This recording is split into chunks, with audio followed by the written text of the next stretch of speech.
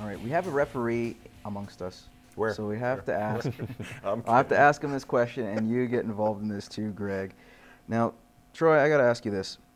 Which sport would you rather referee in? And assuming you had free reign out of every sport, very knowledgeable and knew it, any sport in the world, which one would you referee in? Well, the only sport I referee is hockey, so I have to say hockey.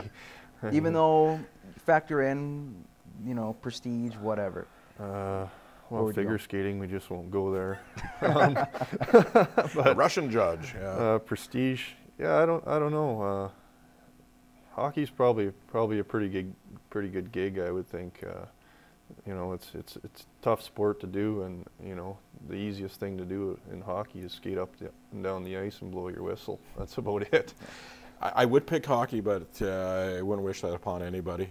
Was thinking soccer for a bit, just to kind of go outside the box, but there's some referees that got shot and killed in soccer in certain countries. Unfortunately. I would say a figure skating judge. Really? I think it's be a nice little, you know, I don't know anything about the sport at all, but I don't think you're going to get heckled at all for the most part. It's cleaner sport nowadays. Yeah. You don't have the wild Russian judges as they used to.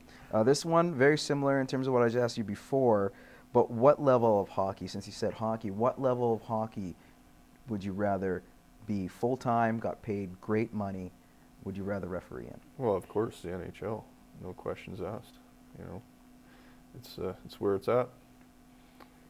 I guess I go back to hockey, and I would say NHL. You say NHL? Yeah. You wouldn't necessarily go with, say, I don't know, not say junior A, but say something like with the WHL.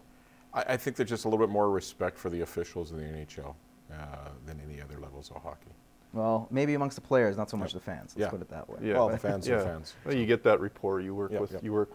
you know, coaches and players, and you get that rapport. You really get to build a friendship. You know, I even have that around here. The next Carey Fraser, right? Yeah. There you go. Thanks a lot, Mine's guys. the hair. There we go. But we're going to take a quick commercial break. When we come back, Greg will have a chance to sound off next.